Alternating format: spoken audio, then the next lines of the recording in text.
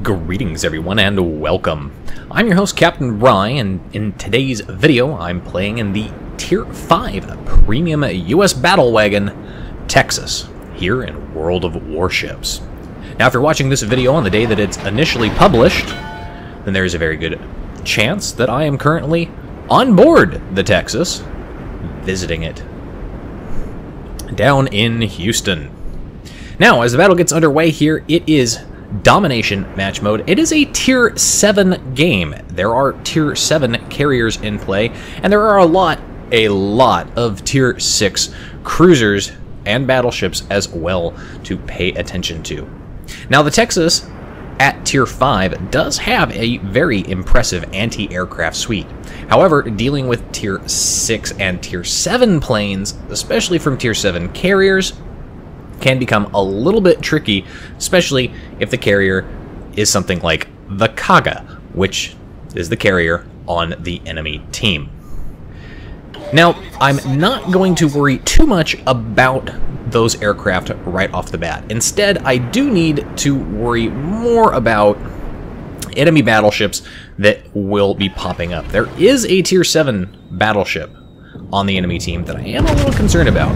Pop my catapult scout there to increase the gun range on this ship. Try to get shots off at the Leander. It's a very inviting target, especially given how much broadside he was getting. Unfortunately, I managed to miss all of those shots. There is the Tier 7 battleship that I was talking about that could cause me some concern here. That is the Nelson premium battleship.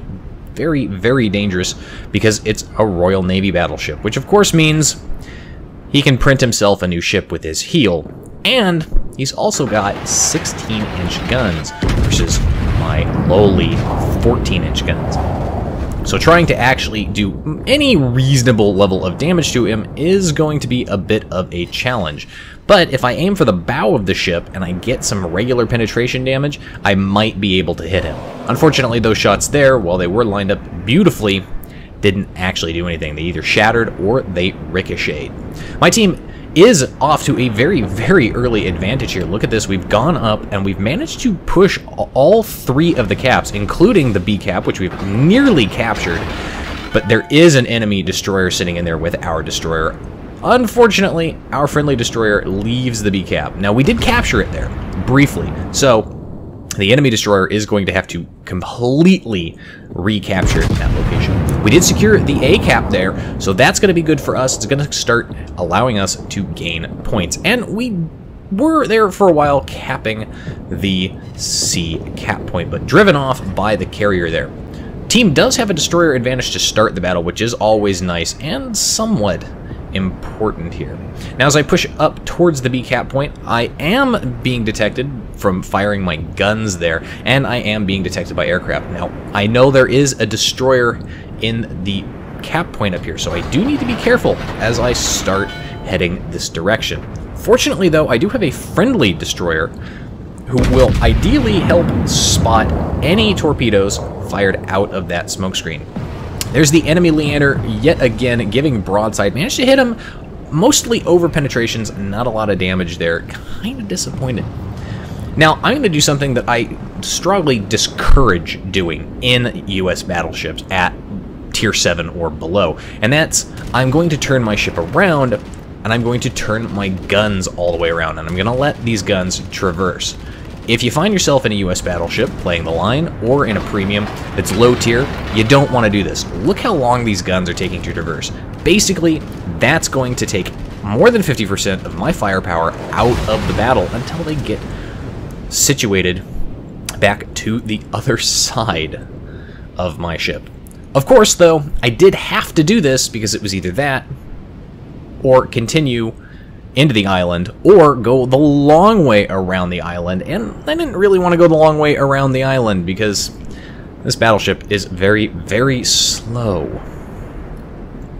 In the meantime, there are still targets up here for me to shoot at, including at least one cruiser and somewhere out there a destroyer. So I'm going to shoot with the rest of my team at this Nelson. Now the Nelson, he's about half strength right now. He's on fire, which is a good thing, so he's going to burn down.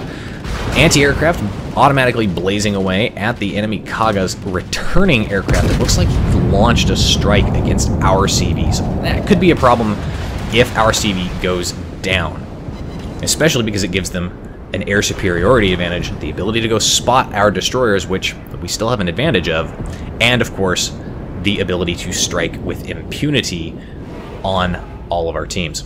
Enemy team manages to secure the C cap point. They're still in the process of securing the B cap point, of course, but now we have ships in there and we've effectively stalled their progress. And it looks like we're actually retaking it. So they did capture it and now we're retaking it. Currently, no one has managed to secure a first blood yet. Surprisingly enough, my team in the lead. There's the first blood award. Finally managed to take out one of the cruisers. That cruiser was Leander, who we were shooting at earlier. Fuso takes him out, and it looks like the Nelson is going to be next here. But you can see there, he's using his heel, and he's basically reprinting himself a new ship. Take out actually a enemy destroyer, so that's going to leave the enemy with just one. It looks like the Nelson's, is he going to dodge those torpedoes? Nope, not quite. He takes a torpedo there. That's very, very helpful for the team, because it possibly means he's going to start flooding. Now, he is trying to run away, and he's not being very smart about this. The angle that he's at here, basically, he's got to give broadside to at least one battleship back over here if he wants to turn there. So, big hit by me there. Pretty happy with that hit. Again, no citadels. These are 14-inch guns. Probably not going to penetrate some of that armor. We can see that I actually did manage to shatter on him. But that big hit there combined with these shots all coming out from all the different battleships and cruisers and everything is finally going to take that Nelson out. So the Nelson is now down. My team is really, really in the lead here. The 3-0. And we have 2 of the caps. Haven't done a lot of damage yet in this game, but I have shot down some planes. Always worth nice XP there. So because of the situation, we've now effectively cleared this side of the map. So I'm going to make my turn, going to start heading south to support the team down there. Cruisers down there, down south. Get the catapult spotter up again, extending that gun range, getting a better angle, especially on these cruisers. Now, I had choice here. I opted to shoot for the French cruiser because he's going to be a little bit faster, a little bit harder to hit there. And in my opinion, he's a bit more dangerous than the Furutaka. Of course, did manage to connect, didn't do any damage there, or not a lot of damage anyway. And now I'm going behind an island, which is going to impact my ability to fire at both of those cruisers. Really kind of annoying there. And the enemy battleship there, tier 5, Italian premium battleship, very, very tough nugget to crack. Was broadside, could have shot him, he disappears too. So now all of the targets that I was going to shoot at have basically disappeared, and that's when the Furutaka pops up. But he's not giving a particularly good angle. Fire off shots anyway, and then the French cruiser over there pops up, very low health, so I kind of wasted my shots here. I should have waited just a little bit longer, and yeah, all my shots missed too. Not the best angle for shooting at, and he is a very narrow, surprisingly maneuverable little cruiser there.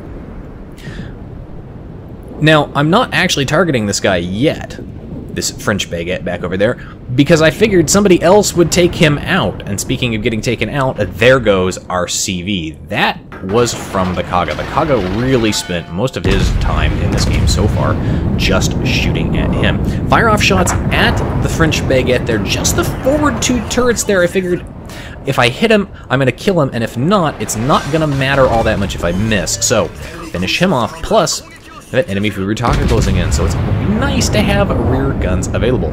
Take out that enemy cruiser, kind of kill secured him, finish him off, and then secure a citadel right through the bow plate of that Furutaka. There's my second kill in the game in a very short order, but not quite quick enough to get a double strike, which, if you can get a double strike in a battleship, especially a low-tier battleship, that's just some good gameplay right there. In the meantime, the enemy team has actually managed to, yes, surprisingly, kill yet another ship. They've managed to take out one of our battleships, so they are staying in this game, but just barely. In the meantime, though, our destroyers, 2 of which are all the way back over here, they are effectively following those planes back to their spawn location, and they're going to go find the Kaga. They've already found him once, and they know he's running away, so they know where he is. And as soon as they get around that island, they're going to spot him, and they're going to start shooting at him. They're going to try and torpedo him. They're going to cause him some problems. So because that aircraft carrier spent almost all his game trying to sink our Ranger, he basically is going to get himself killed by friendly destroyers back over here because, well, he didn't go spot them for his team to shoot and kill. In the meantime, I'm not going to worry about the Kaga, although he is in sight, he is in range, and I can shoot him. Instead, I'm going to try and finish off this next mech here. And I've already hit him for a pretty good amount of damage in this game. And I really, really do want to finish him off, but then I decide, since I've got an island in my way, the Kaga is where it's gonna be. And it's always nice when you're a bottom tier battleship, especially if you can get the kill on the enemy CV, especially if they're top tier, and especially if they're a premium CV. So fire off all my shots there at him, come around from the island, there's the New Mexico. Given that the Kaga's position and that he's being chased by destroyers, I'm going to ignore him now. More shots coming in there for everybody else. Cause the Citadel, cause a lot of damage to him, so he's going to be dead anyway. Not going to worry about him. Did take a big hit from the New Mexico. The New Mexico there did cause me some damage, so I'm going to get myself kind of angled and get my shots back in line for dealing with him. Do need to worry about that CV just a little bit. He could have auto-dropped on me, but it doesn't seem like he's aiming for me. In the meantime, I'm trying to decide here when to take these shots. I don't want to wait too long and risk somebody else getting the kill, almost like that guy did. So fire off these shots there. These shots should kill this New Mexico, even if he manages to bounce most of them, or I manage to miss most of them, finish him off anyway. So there's 3 kills there. There's more aircraft shot down in this game. I'm actually doing a pretty good job shooting down these tier 7 planes, which makes me really, really happy.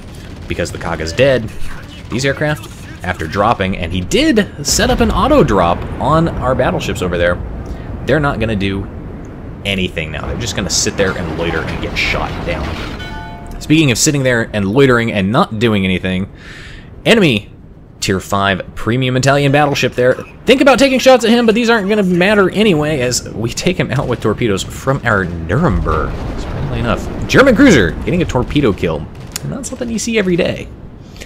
Unfortunately for that battleship, got a little too close and couldn't quite secure the kill. In the meantime, gonna take shots at this guy, but nope, we hit 1,000 points and secure victory. 88,000 damage done in that battle. Overall, pretty good. 3 citadels, 3 kills, like 3 for 3 there. Surprisingly enough, though, being a bottom tier battleship and not seemingly doing a lot of damage, actually managed top of the team for XP, earned at 1,600 base XP. Probably helped that I shot down the most planes on my team as well. Enemy Kaga there, you can see he shot down a lot of planes, got 1 kill. That's gonna be the Ranger that he spent all of his time to go kill. He ended up top of the team for his team. Anyway, that's it for today's video, folks. If you like the video, hit that like button, hit the subscribe button, hit the bell notification so you know when I put out new content, and leave a comment down below if you feel so inclined. If you'd like to get semi-regular channel news and updates, you can follow me on Facebook. If you've got a replay like this one that you'd like to have me take a look at, or maybe see featured on my channel, you can do so by sending it to my email. And if you'd like to watch me play various games live, you can do so by following me on Twitch. You can find the links for all of those in the video description down below. And as always, I'll see you next time. This is Captain Rye, signing off.